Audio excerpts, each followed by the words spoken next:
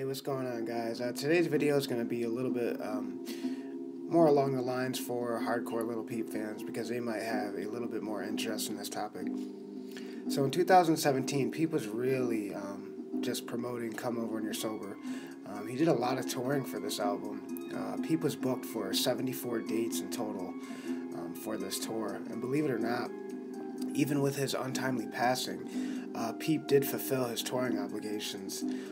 Out of all these dates, the only date Peep missed due to his passing was a gig at a venue called The Rock in Arizona. But other than that, Peep pretty much showed up at every date. He did a lot of touring, a lot of extensive promoting for this project.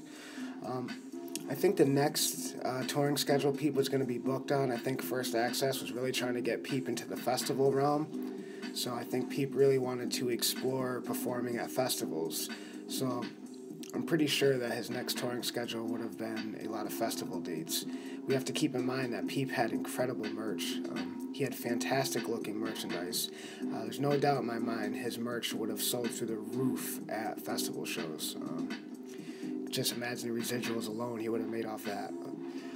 Plus, when you're doing festivals, you get to display your craft in front of a larger audience, obviously. And I think Peep was a very maturing musician at this point, so he was ready to do all the real things.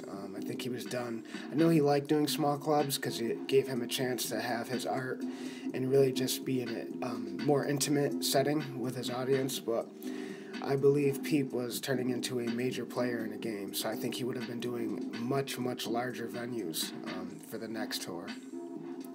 But the reason why I'm making today's video is because it's a pretty interesting subject involving the Suicideeboys. Now, for the guys that have been following Peep throughout his whole career, you would know that their paths crossed in 2016 while Peep was on tour with Fat Nick.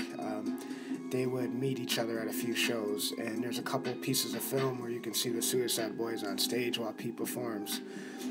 But actually, later on down the road, they would cross paths again, and this time it's just a lot more interesting to me. So even though Peep had those 74 dates in 2017, he actually had a 3-month break during the Come Over When You're Sober touring program.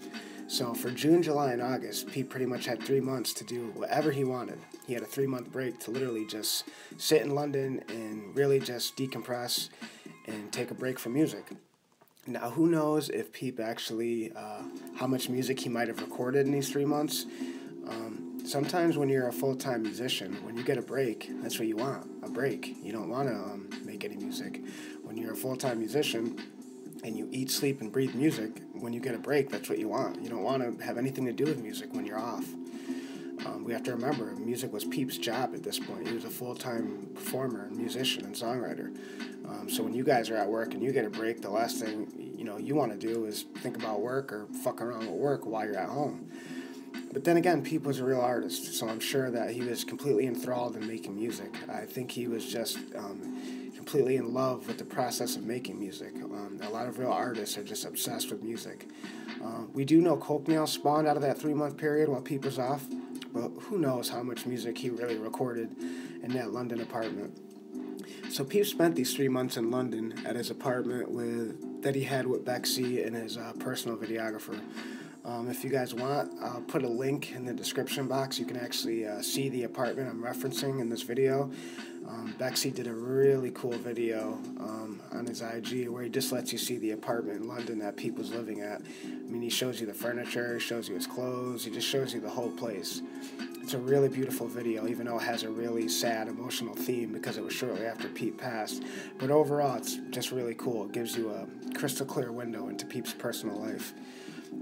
So anyways, while he was on this break from tour and just sitting on his ass for 3 months, on June 17th, the Suicideboys ended up headlining a gig at the Electric Ballroom in Camden, London. Now, Lil Peep would actually surprise fans this night by coming out and opening up for them and playing Beamer Boy. The Suicideboys asked the crowd if they would like to see Lil Peep, and then the entire crowd just went crazy, and Lil Peep comes running out on stage and goes right into Beamer Boy. It's really a beautiful moment, and it really just equated a really cool piece of film. But when I saw this, I was very interested in how this ended up happening and being set up. So while Peep was on break for 3 months in London, the Suicide Boys were actually booked, and they were playing that night. So I have a feeling their management probably contacted Peep's management and asked them if Suicide Boys are playing in London, asked Peep if he wants to come out and open up for him. I'm sure Peep would have ran out the door in a heartbeat because he really liked those guys. He had a lot of respect for him. I know he had a lot of respect for the Sesh Hollow Water Boys as well, so I can only imagine if they ever offered Peep a slot to play at one of their shows, he would have really ran out the door for that one too. So I just wanted to make a quick video about it because I don't know if a lot of fans know the details. I'm really curious to know how it was set up, but either way, it's just really cool with the Suicide Boys asking the crowd if they wanted to see Lil Peep, and Lil Peep comes running out with Bexey. To me, there's another important aspect to all this as well. It was really fascinating to see a mature Suicide Boys audience really embrace Peep and really take to his music, because the earlier version of Lil Peep's music would have been more in the Suicide Boys realm. But towards the end of Peep's career, his music had developed so much. It was really a different kind of musical taste. They were really two different audiences at that point. So to see a Suicide Boys audience really embrace Peep at that moment, it was just really cool. It really just showed you the diversity in Peep's art and how no matter what genre fan you are, they were still as much as embracive as the fans are in Peep's genre. So it was really cool to see him and to see the crowd really take to him very well. But I just wanted to make a quick video about it. I'm also curious to know what you guys think about that 3-month break. Do you think that Peep made a shitload of music in those 3 months because he did have a studio set up in that apartment in London? Or do you think he only made coke nails and that was it? We can only speculate, but I'm sure Peep probably made a lot of songs in that time period, so it'd be interesting to see how much music Bexey really has or knows about in that time period. So, hope you guys enjoy the video. I just want to shed a little light on the night that Peep opened up for the Suicide Boys in the Camden Ballroom. Do you guys want to hear a song from Lil Peep?